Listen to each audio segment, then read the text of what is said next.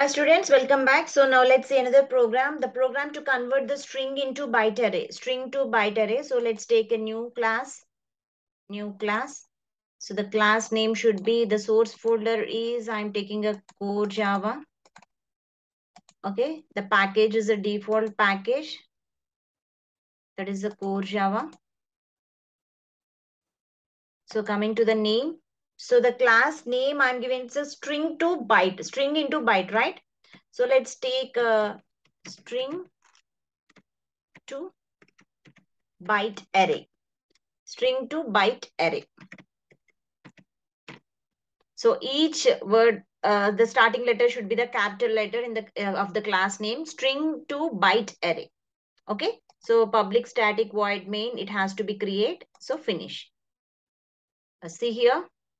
So now the public class string to byte array, the class is loaded, open brace executed, the main method is called. So now in the main method, our main motto is string into byte.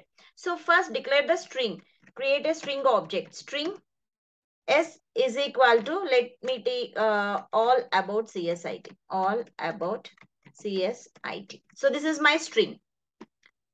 Okay, a string S is equal to all about CSIT. Now what I have to do? A string into byte array. So byte array, a byte array B is a reference.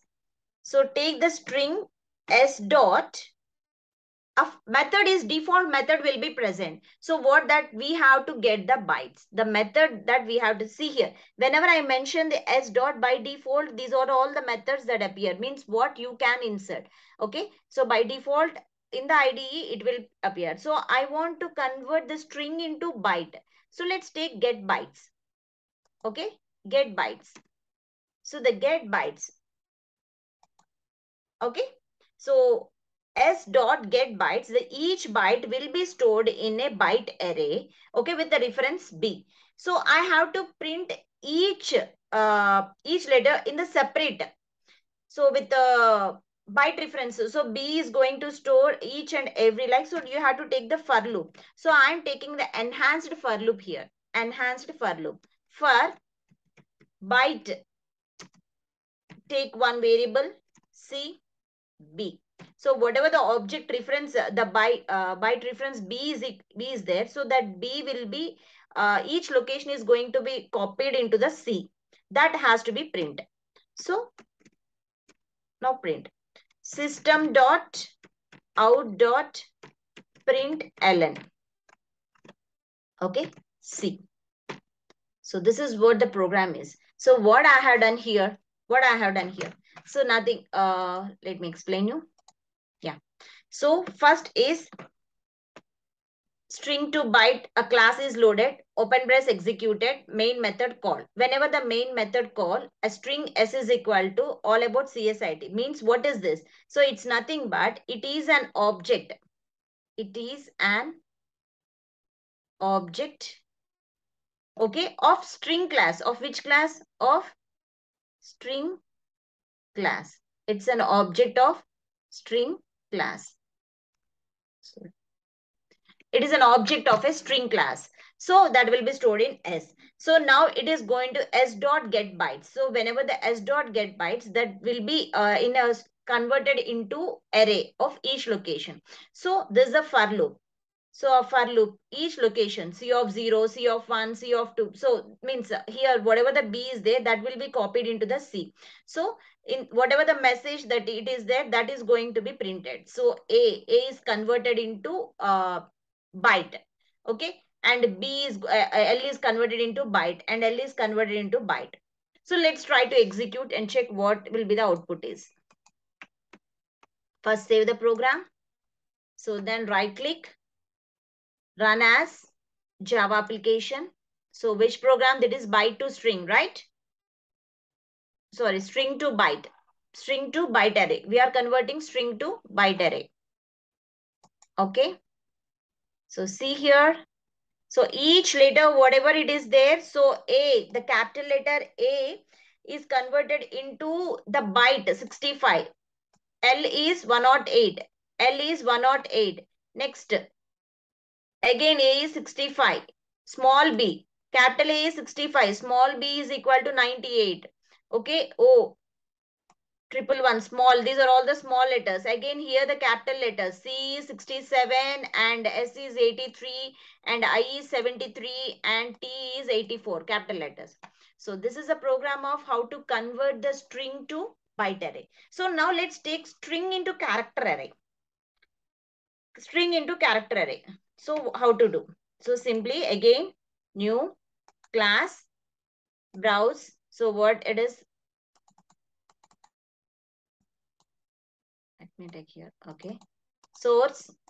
Okay, and by default this is core Java. So what is the class name? The class name this time is string to character. So now we had done string to byte. Whatever the each letter is there, that is printed into a byte. If I had taken the for loop, enhanced for loop. So now string to character. So string to character. So let's take the string. String S is equal to, I'm taking the string all about CSIT. It's my string. Now take the character. Previously what I had taken byte. Now you take the character. Char ch is equal to, take s dot. What I have to do? See here. Whenever I mention s dot, this time I want to convert into string to character. So by default, two char array is appearing here. So whatever the method you can take. In the previously two get byte is appeared, but two char. So that is what I'm saying. So if you use the IDE, by default, the methods will be appeared itself. So it's better to run these type of programs also in the notepad. Then you'll get habituated of calling the methods. Okay. So to char. Now what I had to do, I'm taking the for loop. I had to take each character and print character ch2 is equal colon ch. Okay. So the for loop system dot out dot print ln. So what is that?